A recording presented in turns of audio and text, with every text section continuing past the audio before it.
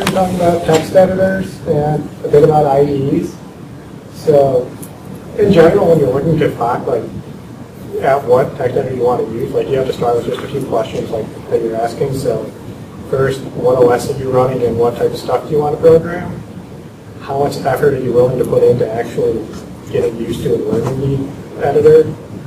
What type of development are you doing? And then just general, what are you looking for in it? So specific things here. So obvious, if you're doing OS X or iOS, you're going to use Xcode. You don't really have another option there. If you're doing Android development, you tend to do it in something that Google actually provides you, Android Studio. So Android Studio is based off of IntelliJ, and it is a lot better than what they used to have before. I'm forgetting the name of it, but whatever they had before was just not as convenient. And then there's also Xamarin, which is a more new system. It's also, for the non-free version, is pretty expensive, but allows cross-platform development between Android and iOS. And that is all written in C#, I believe. And then in general, if you're using any of Microsoft languages, you're going to want to use Visual Studio. And then if you don't happen to be on a Windows system, then you can use MonoDevelop for C#. Since C# is pretty much the most popular of the Microsoft-based languages. So a little bit about IDEs. I personally don't really use them too much, so I can't speak all too much about them, but in general, if you're working on a very large project and have a large code base, they are incredibly convenient as compared to using another, a simple text editor, even if it has project extensions with it. Just because build features as well as stuff like refactoring just becomes so much more convenient in an IDE. So say you're writing a huge project and then you decide that, oh, this variable name is kind of inconvenient. So you can then use the IDE features for refactoring with the new name, and everything is fixed automatically as opposed to going through a text editor and just changing it every single time, which is, if you're working on a project, is pretty much just a waste of time. So these 4 IDEs are probably the most commonly used that I know. So most of them are pretty much all Eclipse, IntelliJ, and NetBeans are all based in Java or C++. And Visual Studio is studied with C++ and the other Microsoft languages. But they all pretty much have plugins to work with any other language. So they're pretty universal in terms of that. And so now with actual generic text editors, so what I'll talk about are Sublime, Atom, Vim, and Emacs. So first with Sublime, it's probably one of the first ones that people end up going to if they want a code editor. So it's pretty simple, but it has a ton of features with it. So code syntax highlighting and a lot of other things. It's also extensible through Python. So if it doesn't have something you want, you can easily write something up and then add it via the Sublime Text API. And then I guess you could call them somewhat unfortunate things with Sublime Text is that there is a quote-unquote paywall, and that it's unregistered, and then every 20 times you save, then it'll, let's do this. I can't type or save.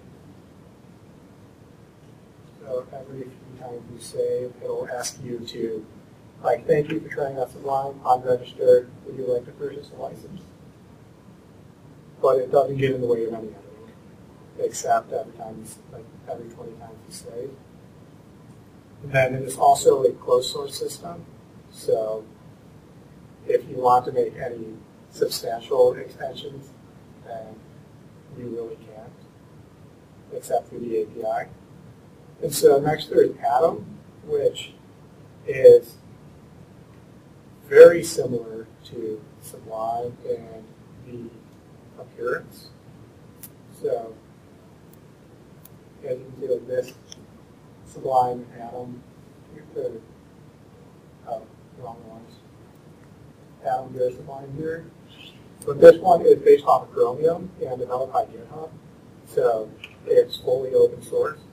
So it's intended to be like a hackable text editor. So pretty much all of it, you can work with through Node.js. And that's very clear through Visual Studio Code, which is Microsoft's I believe it's open source version of Visual Studio that is also cross-platform. So this is Visual Studio Code here, and I don't really have any example of it here, but it is like basically Visual Studio on any platform that you want, but it isn't as fully featured as, say, Microsoft's Visual Studio. So the last two that I'll talk about are Vim and Emacs. So these two are different in that they have modal editing. So what that means with Vim is,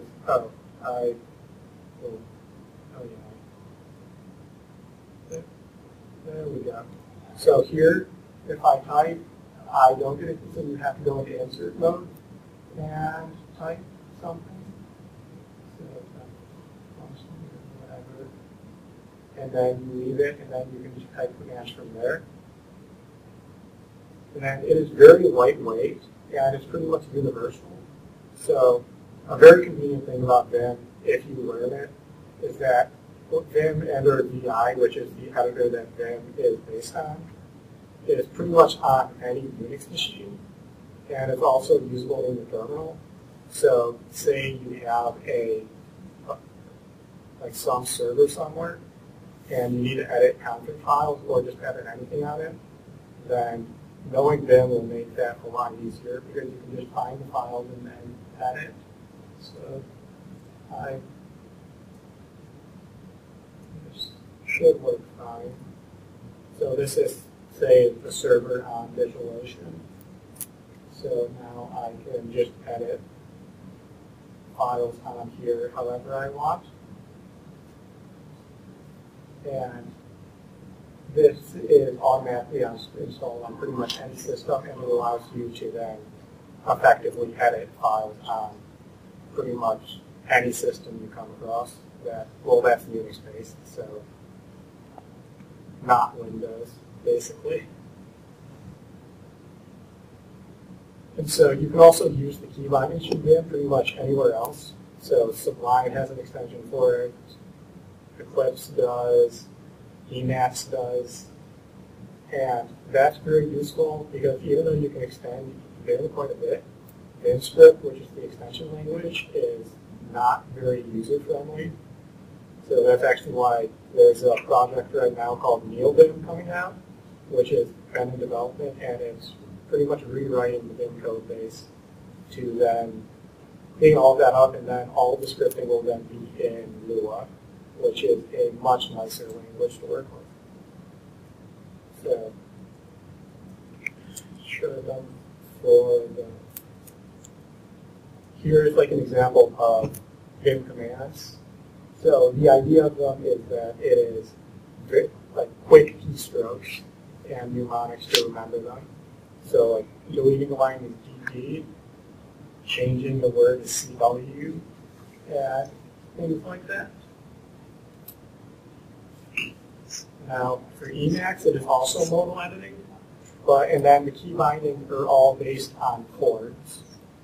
So here's a reference card that you probably can't read, just its size, but it's by chords. It's pretty much they say Control-C, Control-C, Control-X, Control whatever as to type them, as opposed to quick key bindings or